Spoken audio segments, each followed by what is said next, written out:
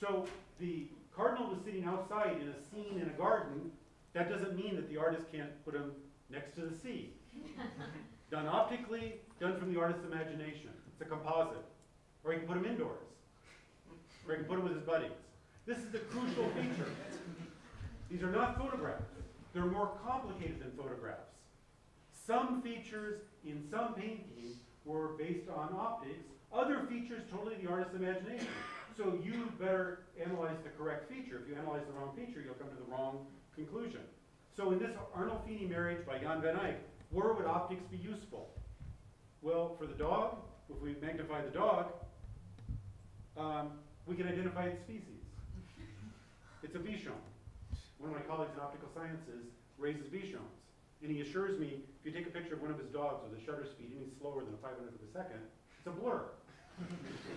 So either Van Eyck convinced the Arnolfinis to let him kill their dog and stuff it, project the image, or he had the skill to paint this at this great level.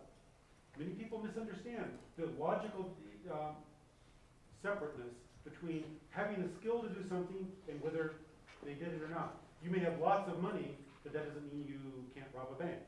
The fact you have lots of money already is not proof you didn't rob the bank.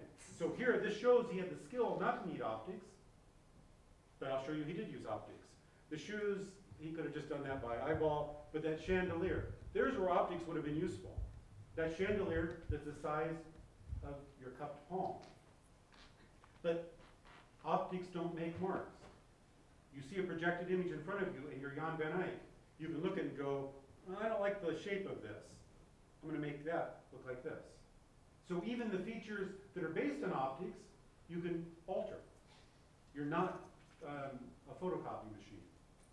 So they're not photographs. So if we look at this famous painting, and we ask ourselves, is this painting based on optics? Well, if you analyze these features, you may find something in there that you can demonstrate optics was involved.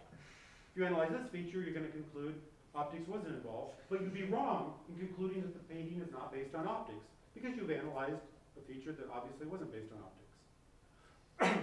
The Arnolfini marriage has a chandelier in the back. If we magnify the chandelier is round. So if the mirror is round, so this convex mirror is round. If it was based on an optical projection and the lens was below the mirror, it would have been an oval, or above it would be an oval.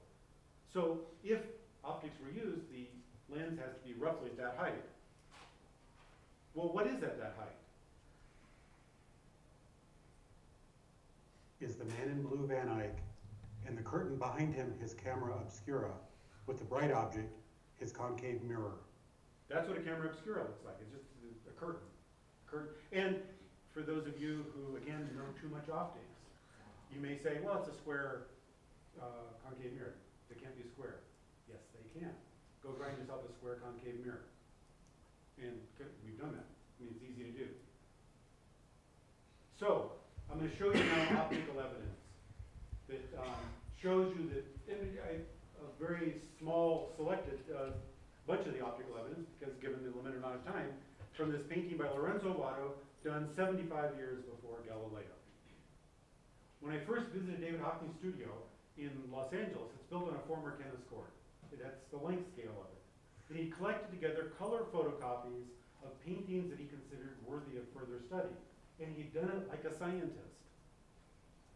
They're organized chronologically. Paintings from Northern Europe on the upper wall, Southern Europe on the lower wall, looking for connections, like Mendeleev putting together the periodic table. What's happening in column 3 is there anything related to row 42 of the periodic table? And one painting in particular caught my eye, and we've extracted all sorts of evidence from that. And I'm going to spend a bit of time talking about this painting. Husband and wife. I want you to remember there's a woman in the painting because she's going to serve as my meter stick. The first thing we notice is this central pattern goes out of focus. Appears to go out of focus. No big deal. You know, we've all seen that before. Here's a photograph, goes out of focus. We're so used to, so indoctrinated, if you will, by looking at projected images by photographs. We've all seen billions of them by this point in our life. that you think this is perfectly natural. But it's not. If you were there, you would have looked at this wine bottle, it would have been in focus. You would have looked at the car back there, your brain wouldn't have bothered telling you that I will cause the muscles in your pupils to contract so that the automobile is in focus, and you mentally construct a picture that's entirely in focus. If you've never projected an image, you've never seen simultaneously part of the scene in focus, part out of focus. Again, strong circumstantial evidence that a lens was used. One set of vanishing lines in the front, a second obvious set further back, and I'll show you in a minute there's a third set. If we try to correct for perspective the entire octagonal pattern, there's nothing we can do. I mean, we can't get it right. You can see that that's not a good octagonal pattern. That's too short, that's too long. But if I take this feature and I put it back into the painting, and it goes out of focus somewhere in here.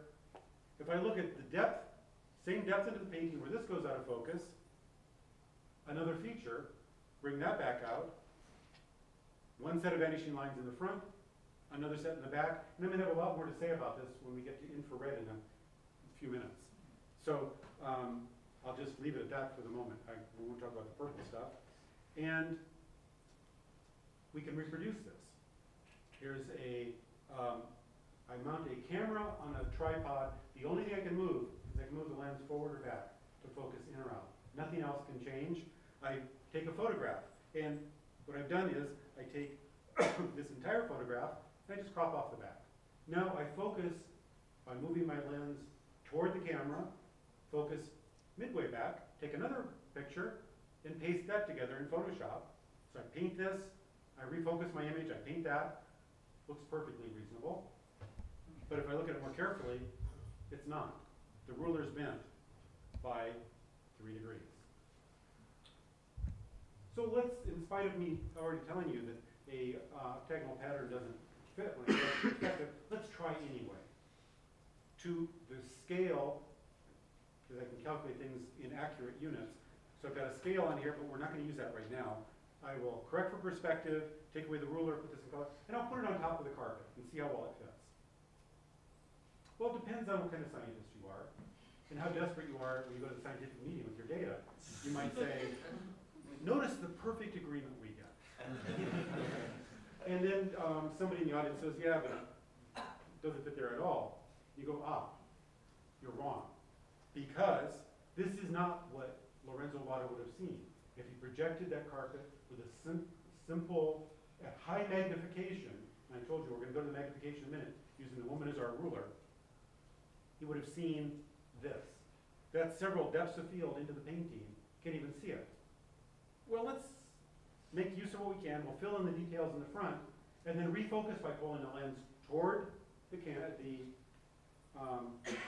the canvas, and whoa, it fits great. It doesn't fit in the front, but it doesn't matter. We've already painted that in. So we'll continue. We'll paint this in, and we'll refocus another time, and we paint that in. It fits extremely well, but not perfectly. The woman is our meter stick. The distance across her shoulders in the paintings is 10 inches. The distance across a real woman's shoulders is 18 inches. I know because I have a wife and 2 daughters. Got 3 data points. In the land of the data list, a man with 3 data points is king. More data points than exist in art history. The magnification of the painting is 0.56. This is very large magnification. It's approaching life size. If you have only ever experienced taking photographs with autofocus compact cameras, you're taking a scene that's 2 meters tall and you're cramming it onto a sensor that's a centimeter tall at best. Very tiny magnification. This is taking him and projecting him onto a sensor that was this big. That tells us the spacing between the triangular pattern goes out of focus 5 to 9 repeat distances in. I can convert that to real units of centimeters. 2 equations from geometrical optics. I know the magnification in the front, the depth of field in the front. I've just extracted that. There are 3 regions, 6 equations, 7 unknowns. That alone blows the minds of most audiences. 6 equations, 7 unknowns. What is that? This is it.